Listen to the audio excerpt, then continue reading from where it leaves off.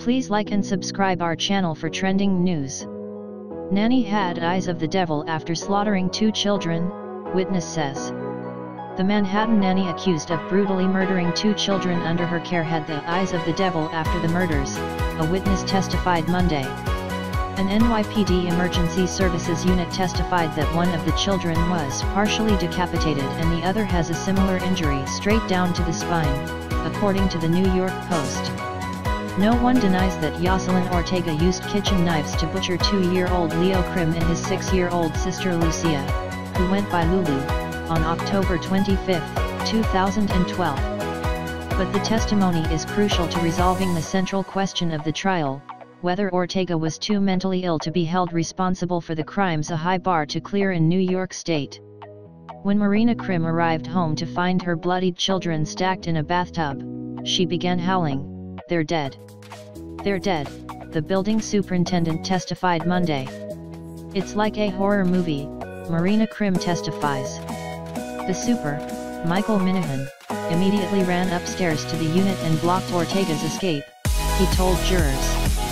"I didn't freak out," Minahan testified, according to the New York Post.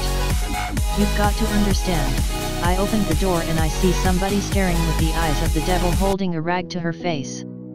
Her eyes were bugging. She's staring right at me." He also said he told an arriving officer that whatever is in there is evil.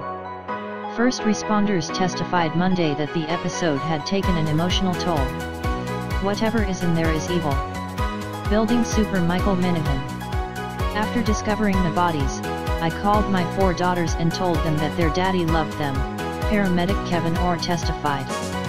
He called it probably the most horrendous scene in my 27 years of saving lives.